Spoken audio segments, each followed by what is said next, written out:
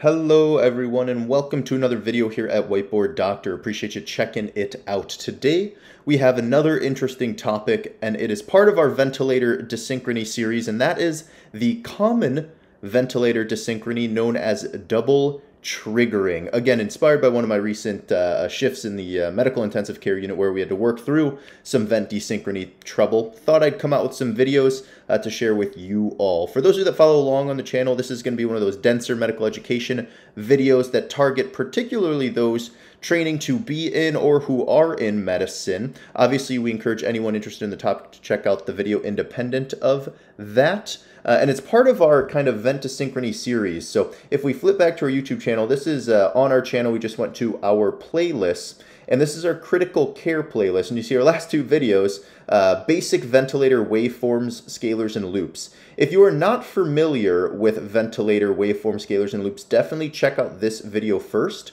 We will link it in the video description as well as the top right corner right now. Click on that, check that out, and return to this video as that's the foundation for this video. In addition to that, we put out a video just a little bit ago on flow starvation, another common vent dysynchrony. So check that out. We'll link it in the video description as well. Quick 30-second break for our introduction. Don't go anywhere though. We will see you right back. Hello everyone and welcome to another video here at Whiteboard Doctor. Thanks for joining us today. Here at Whiteboard Doctor, our mission is to provide you with free, interesting, relevant, understandable medical education and news for all types of lifelong learners, trainees, and practitioners. We have weekly videos that we debut Fridays at 5 p.m. Eastern Time with bonus medical education videos posted throughout the week. We'd love for you to join the Whiteboard Doctor community and follow along by hitting the subscribe button located in the bottom right-hand corner. We also encourage all likes and comments, even if it is just to say hello.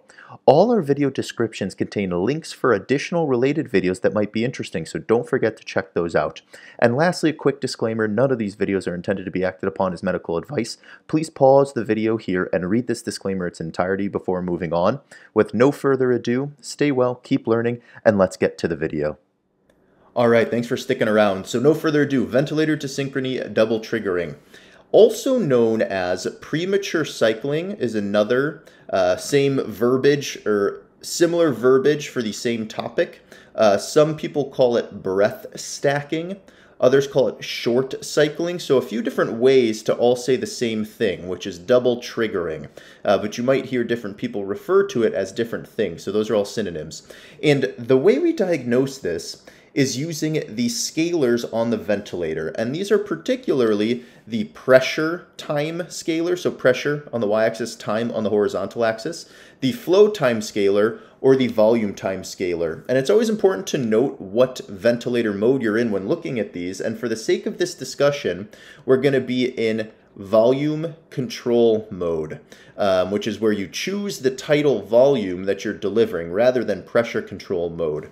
If these scalars don't look familiar to you, again, check out the video we linked in the video description, which is an introduction to understanding these scalars. If they look good and you're like ready to rock and roll, then you don't need to check that out, but that will be the foundation for this video. So the pressure time scalar. You get, when you're breathing on the ventilator, there's a few things that are set. One is the PEEP, right? The end expiratory pressure. And in volume control, then you set the tidal volume. What happens, the pressure control scalar, you always will have this end expiratory pressure, this PEEP. That's why it doesn't go down to zero pressure. You're always a little above zero. And then it initiates the breath. And as you could imagine, when the breath is started to push, when the volume is being pushed into the endotracheal tube, into your lungs, you're going to get an increase in the pressure those lungs are seeing that then kind of flattens out smoothly and then returns back down to that end expiratory pressure, that PEEP. The flow follows suit, right? You get an increase in flow when that pressure is being delivered, it plateaus, then you get a decrease in flow, but this is still positive flow. This is kind of negative flow, flow going back out. And then what you will see, obviously, is the flow that was brought into the lungs is going to then flow out of the lungs back to the ventilator. So this is all one breath, right? One breath here, and then the volume, no surprise, volume goes up as the breath is being delivered. That volume is being delivered, and then it returns back to zero. Double triggering, though, what happens is two breaths are triggered back to back. So the first trigger is not surprising, right? You have your PEEP, as we talked about, and then the patient initiates a breath. When they initiate a breath, right, their diaphragm contracts just like you or I, and that decreases their intrathoracic pressure and would fill their lungs, but they have an endotracheal tube in. So the ventilator sees this decrease in pressure when they initiate a breath, this little negative inflection. And then the ventilator says, all right, they want a breath, I'm going to deliver the breath. So then they start to deliver the normal breath. But when it comes back down, it doesn't just go to the normal end expiratory pressure, that normal PEEP, right? It goes below that, you can see here. And what that is the patient is still trying to inspire, trying to continue to take their breath in. So you see that negative deflection again, and the vent says, oh shoot, they want another breath, so it gives them a second breath. And that is all in a row. They trigger 2 times or double trigger. And that's what this pressure scalar will look like for double triggering. So if we draw it out again, right, the patient's not breathing, they're just at their normal PEEP. They start to take a breath in. So the pressure gets a little bit negative as their diaphragms contract. The ventilator then says, hey, they want a breath. So the ventilator starts to pump volume in, which increases the pressure. It's a normal breath. The ventilator at this point says, I'm done giving the breath, but the patient is still inspiring in, so you get this negative deflection again because the patient is still trying to suck air through their endotracheal tube. The ventilator then says, hey, wait, they want another breath. It gives them another breath, which increases the pressure, and then they finally breathe out. The pressure is often higher during that double triggered breath because their lungs are still full of volume from the first breath. They never expired that volume out. Because of that, when you pile more air on top of the air already in their lungs, it's going to lead to an increased pressure as compared to the first breath, right? Because you have twice as much volume in the lungs, so you're going to see a higher pressure during that second double triggered breath. And that is what the pressure scalar will look like for double triggering. The flow scalar will also follow a similar suit. So we talked about the normal flow scalar with a particular eye on the kind of a negative flow, or the flow returning back to the ventilator. Well, in double triggering, you get the normal flow scalar, right? Flow is going into the lungs, and then flow starts to slow down, but you never get this negative flow deflection that you see here because the patient is still breathing in. They're still trying to suck air in. They're not breathing out. So then you get a second flow scalar waveform before you get this big breath back out of the air flowing out of the lungs back to the ventilator. So the flow scalar will essentially just show 2 inspiratory flow waveforms without the normal expiratory flow because that patient has not breathed out yet. And what this will mean for the volume in the lungs, we put right here. The ventilator will count this as 2 breaths because they think they're delivering 2 breaths. But the expiratory volume, the tidal volume expiratory, the VTE, will actually be 0 for the quote-unquote first breath, right? Because if we look at the first breath, the ventilator thinks this is 1 breath, and they think this is a second breath, 1, 2. The expiratory volume of this quote-unquote first breath is 0 because the patient never breathes out, right? We talked about how the patient is still inspiring in, which is what prompts that second breath and prompts the double trigger. The flow never goes expiratory. It never goes quote-unquote negative on the flow scalar. So the 1 breath, the quote-unquote first breath, the expiratory volume will be 0. And then on the second breath, the expiratory volume will be 2 times the normal tidal volume, right? Because they took 2 breaths in. So let's say you're in volume control and it's set to 450. 450 cc's of tidal volume. What you'll see is the first breath, the expiratory volume will be 0. And then the second breath, the expiratory volume will be 900 cc's. And this is about, right? It's about, it's not exact.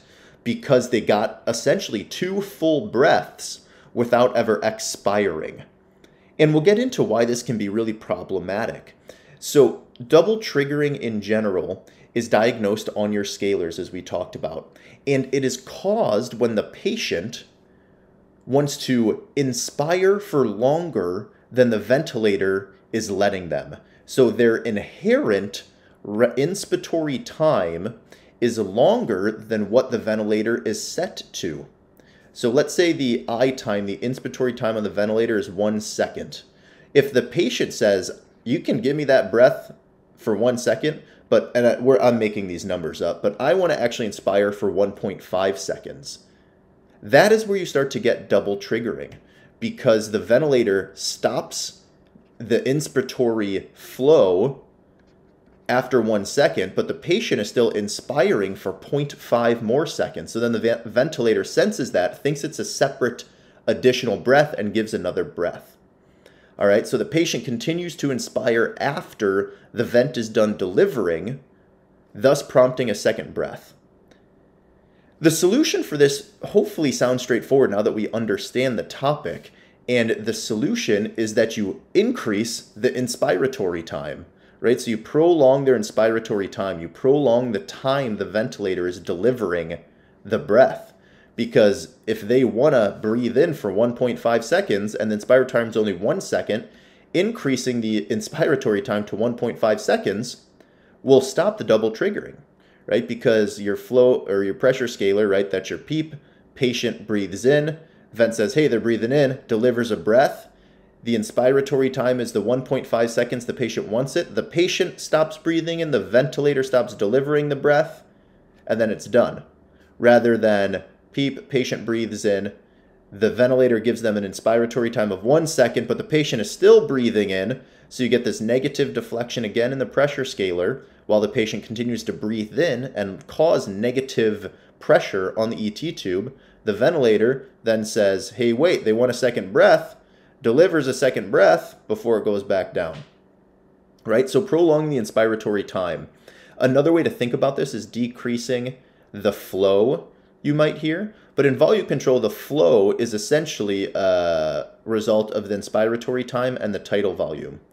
If you're delivering 500 cc's over 1 second, the flow is going to be 500 cc's per second, right? So decreasing the flow essentially just means prolonging the inspiratory time. The other thing you can do is you can increase the tidal volume being delivered, right? Because this will also, decrease the flow. Because if you're, I shouldn't say it'll decrease the flow, but if you increase the tidal volume, the amount of that breath, that inspiratory effort that the patient is giving you, you can match the tidal volume they want and thus stop them from prompting that second breath. Now, this gets a little tricky, right? Because let's say someone has severe ARDS, and we've talked about ARDS a number of times. It's in our critical care playlist. There's one there. I think we've talked about it a handful of other times in here. So we'll link some of those videos in the video description. But in ARDS, what you're trying to do is target 6 cc's of tidal volume per kg of ideal body weight. That's one of the ARDS endpoints. So if someone is double triggering, increasing their tidal volume would actually get you off of this 6 cc's per kg if that's what they were set at. So if you increase them to, 8 cc's per kg because they're double triggering, that might not be in line with your endpoints. So if you are in a tight spot and you have no other options, you could increase their sedation or consider neuromuscular blockade, paralytic in severe ARDS. But this should be a last-ditch effort. Do keep in mind, sometimes there's a happier medium.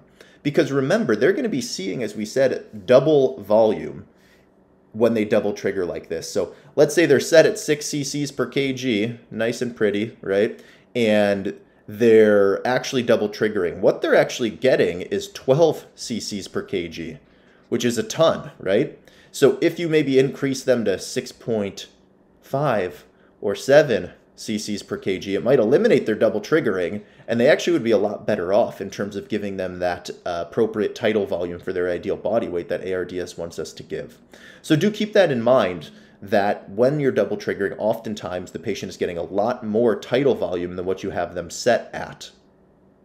Hopefully that was helpful and interesting. Let us know what thoughts, comments, questions you have down below. Definitely check out our other videos linked in the comment the video description. We'll also put some in the pinned comment.